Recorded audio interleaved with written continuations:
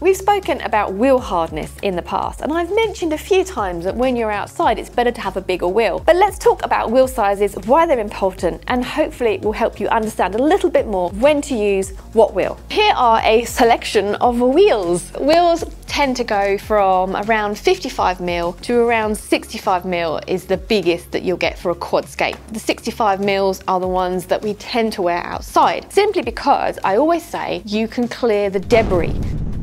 On a bigger wheel, you've got more clearance for your kingpin, which is obviously good for dealing with all those outside obstacles. So people say when you come indoors, you want a smaller wheel because it's more maneuverable. But do you? When I used to figure skate, we were doing jumps and spins, and we always spun on smaller wheels because they're more maneuverable. But when you go for a smaller wheel, you give up a bit of speed. When we used to do figures, which is basically, they're so hard. You have to push once and you go around this great big circle, and you're not allowed to push a second time until you get back to where you started, and then you push on the other foot. We used to use really, really big wheels because the trade-off on the slight bit of maneuverability was the fact that we needed every ounce of speed we could get from that one push. When I used to figure skate dancing, we used to again use a bigger wheel because you go further on one push. But when we did figures and dancing, we were also doing turns and spins. So surely the maneuverability isn't that much of an issue. These wheels are both HD 75 Boyoni Star wheels, and the only difference is that one is a 55 and one is a 65. So I want to see if it makes any difference. I've got one with the 55s and one with the 65s. So let's see what happens. So I've had a bit of a roll round, and I would say, yes, if I skate and hold an edge, I feel more rolly. That's clearly a technical term. It feels like the bigger wheels do roll for longer. I think mainly it comes into play when I was doing these disciplines where you have to skate. So if I'm doing a dance, you'd have to skate on one foot from this corner into the middle. And it needs to look beautiful and floaty and flowy, like you've got no effort whatsoever. So to make it look like that, the slightly larger wheel would just give you that little bit more roll. So you wouldn't be kind of almost coming to a stop and then pushing. You just glide from one foot to the other. But as a recreational skater, does it really make much difference? I don't think so. For rhythm moves, it's normal to wear a small wheel, so I thought I'd give the Hez a go to see how this feels.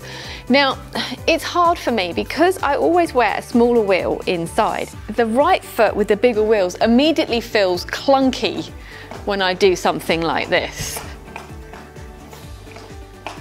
I can feel the difference. If I was a skater that changed wheel sizes a lot more, I probably wouldn't notice the difference. So if you bought a big wheel and wanted to do rhythm moves in it, you'd probably be absolutely fine. So the ultimate test of maneuverability is always a spin, because the last thing that wheels ever want to do is spin. So let's see if the difference in spinning is that much. Okay, so if I do my rock step, cross, so all my weight was on my left leg then, which is the little wheels, and that felt fine, quite easy to spin. So let's try the other foot. Okay, see, it's hard for me because I'm more comfortable on the small wheel, but am I more comfortable on the small wheel because it's easier to spin in a smaller wheel? Potentially. The science behind this is all about the spooling up.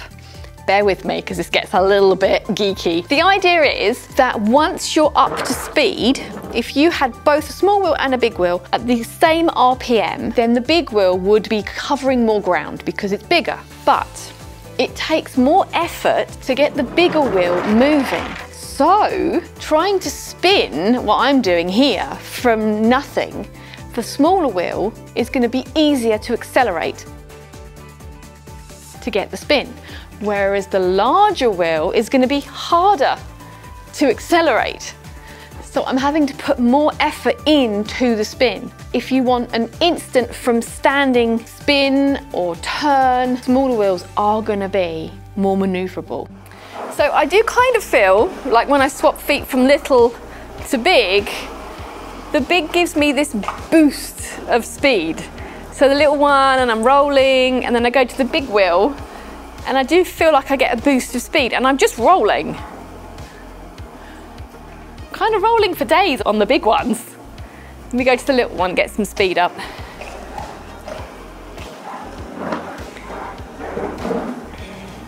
I'm kind of rolling for a long time on this.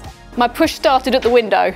I mean, it's not overly scientific because obviously how my push wasn't exactly the same each time, but feeling wise, the bigger wheels do feel like I've got more glide. So we can't talk about wheel size without mentioning the shape of the wheel, because some wheels are rounded, some wheels have more of an edge, they're squarer. So this makes a massive difference to what we call the maneuverability of them. So for park skating, you tend to have like this bowl bomber, which are very, very rounded. And for artistic skating, we prefer a much squarer wheel because these edges help to give you push, and they also help to give you stability, so you can lean right on that edge and it won't slip out. Whereas if it's rounded and you land on the edge of it, it's gonna slip. So a nice edge really helps with stability. But to make matters even more complicated, because if it wasn't already complicated enough, we've got shape, we've got size, we've got hardness, we've also got hubs.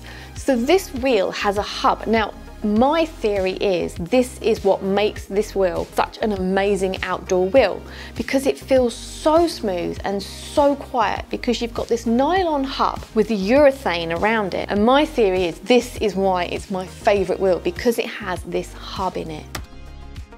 So watching back whilst I was editing this, I realised that I'd missed something. One thing I didn't cover was width. So the width of the wheel, it basically means how much of your wheel is going to be in contact with the surface. These are my park wheels and these are rounded. So although these in the middle, the hub area, is the same width, you can see there's a lot less of the wheel that contacts the floor, and that also makes a really big difference. And you'll notice that skaters who skate derby have incredibly wide wheels, and this is so it makes them really, really stable, and they can do really fast corners. So again, this makes a huge difference. There's so many things that can affect wheels, and it's a matter of finding out what works for you as you go along in your skate journey. But I hope this has really, really helped you to work out what you need and when.